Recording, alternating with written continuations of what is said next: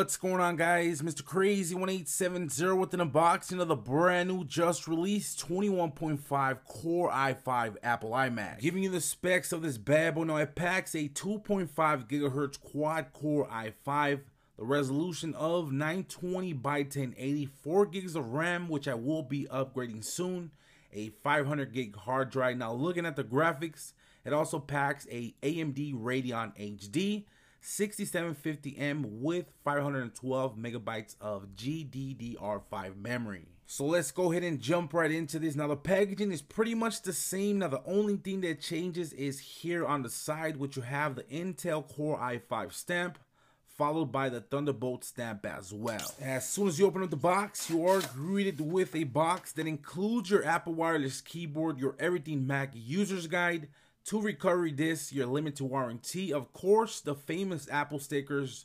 Last but not least, you have your Magic Mouse with some fingertips as well. Coming back to the big box, now we have the brand new 2011 21.5 inch iMac, which comes real protected inside the box.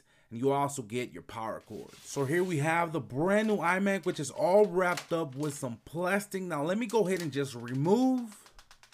And we're good to go. Now looking at the back of the brand new iMac, we have a audio line out, audio line in, 4 USB 2.0 ports, a FireWire 800, the new Thunderbolt port, and last but not least, you have your Ethernet port. So I'm going to go ahead and plug it up, get it ready, and get it going. Now that was just a quick unboxing of the brand new 2011 21.5 quad core i5 iMac.